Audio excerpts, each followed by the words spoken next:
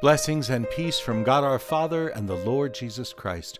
Brothers and sisters, this is Father Michael, and it's Concert Friday here at the God Minute. Welcome. We're here to allow music to lead us in prayer. In the name of the Father, and of the Son, and of the Holy Spirit. Amen. O Lord, open my lips, And my mouth shall declare your praise. Psalm 71, Taking Refuge. In you, Lord, I take refuge. Let me never be put to shame. In your justice, rescue and deliver me. Listen to me and save me. Be my rock of refuge, my stronghold to give me safety, for you are my rock and fortress. My God, rescue me from the hand of the wicked, from the clutches of the evil and violent. You are my hope, Lord, my trust, God, from my youth.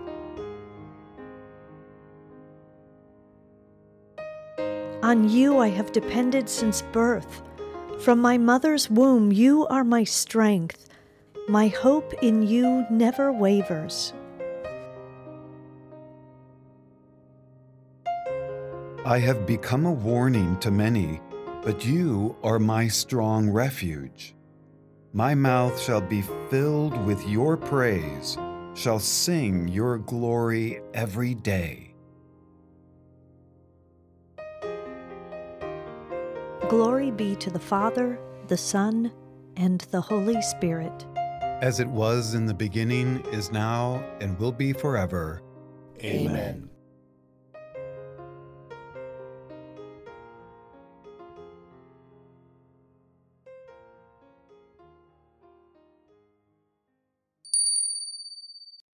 When considering Jesus, it's important to remember how few descriptions of the actual physical appearance of Jesus we have in sacred scripture.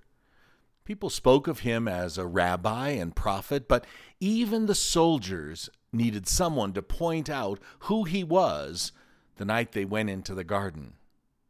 They couldn't trust a description to pick him out of a crowd. We know who his parents were and the rough complexion of Jewish men in Roman Palestine, but not much more. The most prominent description of the Messiah comes from the prophet Isaiah, who said he possessed no splendid form for us to see, no desirable appearance. From the early days of the church, Christians everywhere have projected onto Jesus the characteristics of their own heritage. We can see this in images from Ethiopia to Norway to China. Willa Hudson and Alfred Burt were the lyricists and composers of a beautiful song back in the early 1950s. The lyrics were written on the roadside one evening after Willa was with some friends and realized adults still see Jesus as an infant. Her mind was filled with thoughts that if she were a child in Africa, she would imagine Jesus as a black man, or if in China, he would be seen as someone with almond-shaped eyes, or if in India, as someone with darker skin and darker hair. She pulled over to the side of the road and she began to write. The words, when presented to Alfred, were not put to music until 2 years later. Those who hear the song that we're about to hear, once they experience it, tend to make it one of their best-loved Christmas carols, which gets played every year. Understand, this song has no historical significance when speaking of Jesus. However, like the Lord's coming, it has significantly changed the hearts of many people who hear it.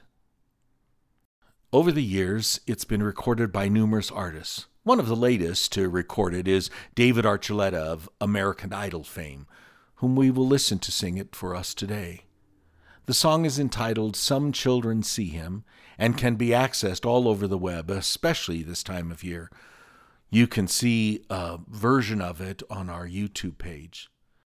But let's just take a moment now. Let's relax and contemplate this beautiful song and its meaning in the midst of the conditions of our world today.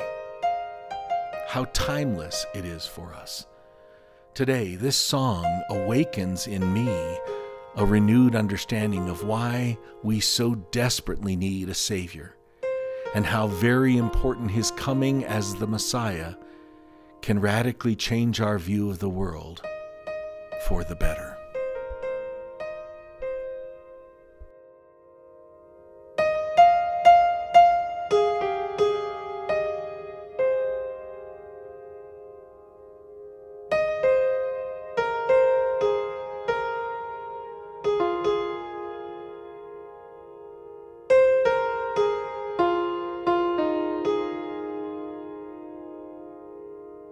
Some children see Him lily-white, the baby Jesus born this night. Some children see Him lily-white, with tresses soft and fair. Some children see Him bronzed and brown, the Lord of heaven to earth come down. Some children see Him bronzed and brown, with dark and heavy hair. Some children see Him almond-eyed, this Savior whom we kneel beside. Some children see Him almond-eyed, with skin of yellow hue. Some children see Him dark as they, sweet Mary's Son, to whom we pray. Some children see Him dark as they, and they love Him too.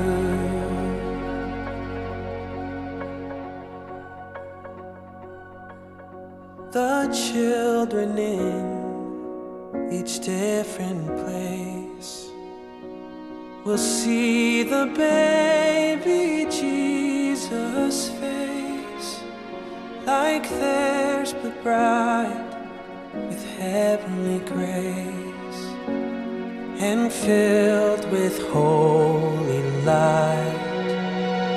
Oh, lay aside each earthly thing, and with thy heart as offering, come worship now the infant King. 'Tis love that's born tonight.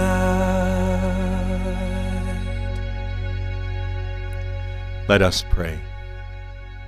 Father of the universe, creator of all that is good, we, your children, come before you today, thanking you for creating us just the way we are.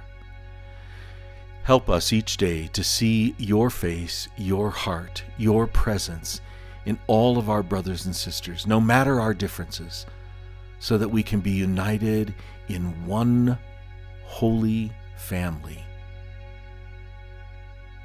We ask this as we do all things in the name of Jesus, the Lord. Amen. The Lord be with you. And with your spirit. May Almighty God bless you, the Father, the Son, and the Holy Spirit. Amen. Thanks, everyone, for joining us in prayer today. I hope that this song has a special place in your heart during this holiday season. It's a beautiful, beautiful message that it gives us. Tomorrow, we have the last of the prophecies from the Christmas novena to explore. And then, of course, all next week including Christmas Day and the day after. We have some special presentations for those days which will provide for your prayer and reflection. Do take good care of yourself and know that we're praying with you and for you. Have a blessed day. We'll see you tomorrow. The children in each different place will see the baby Jesus' face, like theirs but bright with heavenly grace, and filled with holy light. Oh, lay aside each earthly thing, and with thy heart as offering, come worship now the infant King. 'Tis love that's born tonight.